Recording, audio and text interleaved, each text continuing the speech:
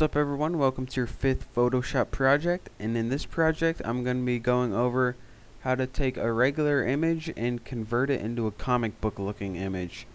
Now before you go on any further, make sure you're watching these projects in high def. I'll put a link on the right hand side of the screen under the description. So once you have your image, and you guys might want to pick a more comic book themed image, but I just picked the first image I got. It's of two of my friends. You're going to want to go up to image at the top, go to adjustments, and go to levels. And you're going to want to go ahead and use this to lighten the image. And you do this to give it more of a comic book feel. You're also going to want to bring out the contrast. So move these around until you have a high contrast and a lighter image, and go ahead and click OK. And those settings will be different with every image, so just play around with it. The next thing you're going to want to do is duplicate this background, because when we're applying filters to it, we're not going to be able to change the background. So go ahead and grab it and drag it over here, and you want to be working on your background copy from now on. Now from here, go up to filter, go to artistic, and go to film grain. Now go ahead, and as you can see, what this does is kind of make your image a more grainy. It looks more like a painting than image, and that's what we want. So go ahead and adjust it, and I'm gonna adjust mine so my grain's about 2. My highlighted area is about 2 as well. And I want my intensity right about 9. Now as you see, we have more painting looking rather than an image. Click OK. Now for the comic book look. Now that we have an image that looks more like a painting, we can go ahead and apply the printing pixels that you see on comic books. Go to filter, pixelate,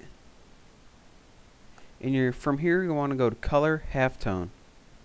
Go ahead and click 4 or whatever suits your image, and I'm going to click OK. And as you see, you get all these printing dots over your image.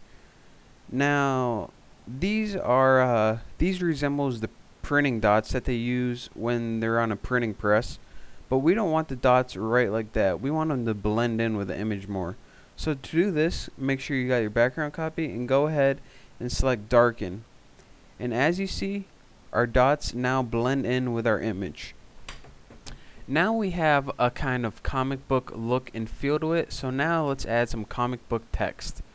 For this, I'm going to go over to shape and get a custom shape. And at the top, you can see all the shapes. Let's get all the shapes here, so go ahead and click all. And I want kind of comic booky looking shape, so what do I want to choose? Here we go. There's a good one. Alright, I'm choosing this a little splatter, and I'm just going to put a splatter right there, and I'm going to change it to dark red. So let me go click that and change it to dark red. And now we have this big comic book looking splatter.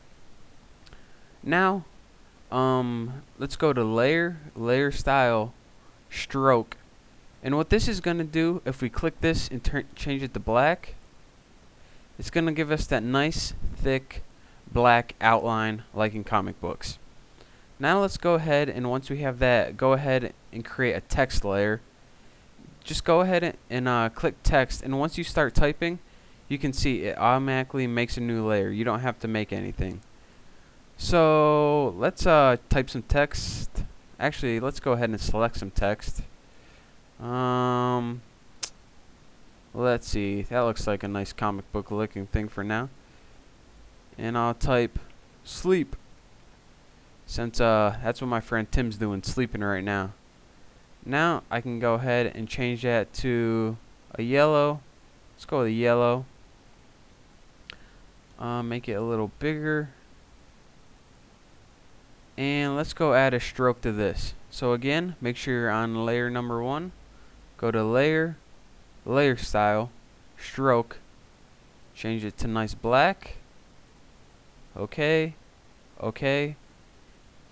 Now you can see it says sleep with a little blast over it. And to move this around, go up to, make sure you're on your sleep layer once again, or whatever yours says. Go down to edit, free transform. Now let's move this over. Let's rotate it a tidbit. And there you have it. Go press enter. And now you have a nice comic book looking image. And again, make sure your image is a little better than mine. This is kind of, actually this is a terrible image I picked for a comic book, but if you got an image of someone's face or something, it looks much better.